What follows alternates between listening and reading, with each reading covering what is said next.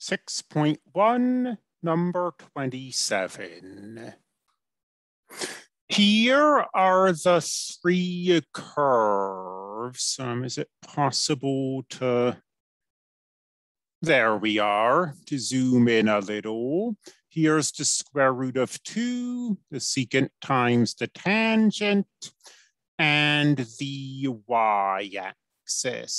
So the area we're looking at is in here, and we're rotating it around this line. So the radius is the distance from the axis of rotation to the curve, and the distance is just the bigger minus the smaller. So the bigger is the square root of 2. The smaller is the secant times the tangent. And we've got pi times the radius squared. What are our limits of integration? We're going from here to here. Let me go back to Desmos. Well, this is just 0, clearly. X equals 0. Over here, it's pi over 4. And I sent you an email. You can use Desmos. You can do stuff like this on Desmos. I want to know if you can do the calculus, not if you can find these points of intersection by hand. So we're going from 0 to pi over 4. FOIL this. And now we have to take the antiderivative.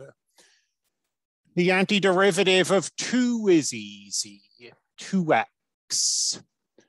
The derivative of the secant is the secant times the tangent. So the antiderivative of the secant tangent is the secant. This is the hard one. I think we've talked about this a few times. But the derivative of the tangent is the secant squared. So if you let u be the tangent of x, then du is the secant squared of x. And we've got u squared du. U squared du. And the antiderivative is 1/3 u cubed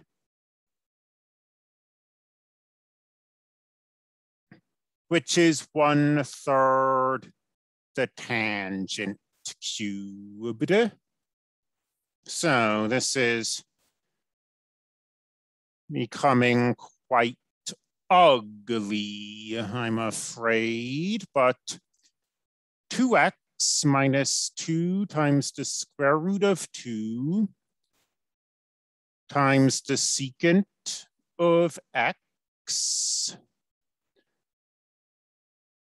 thus 1/3 the tangent cubed of x evaluated from 0 to pi divided by 4. You don't have a secant button on your calculator, but the secant is 1 divided by the cosine. That being said, on the test, I would probably try not to give you a geometry problem that becomes as ugly as this, but you'd stick in pi over 4 and 0 and subtract them. The other problem you asked about is 28. So below this line, above the sign, and between 0 and pi divided by 2, that's this region rotated around y equals 2. So rotated around this line.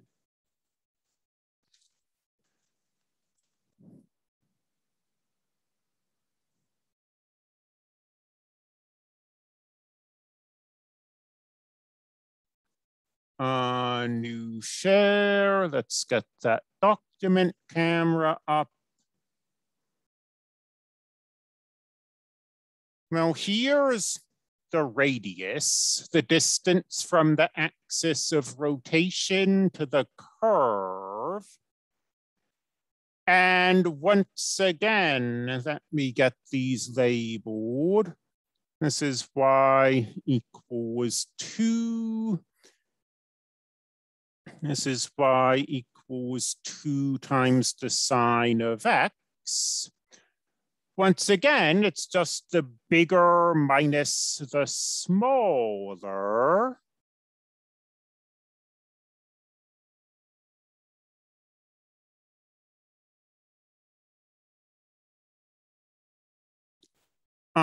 So we're going from 0 to pi over 2. That was told to us in the problem. We've got pi times the radius squared.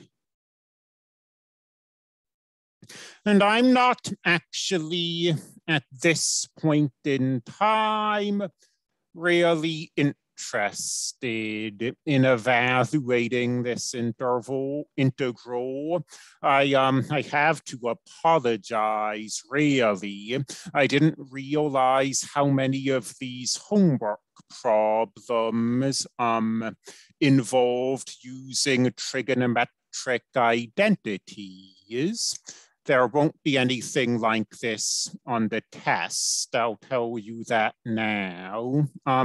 We'll come back to this integral. You can't see the cursor. We'll come back to integrals that look like this in section 8.2. So for now, this is how you'd set it up.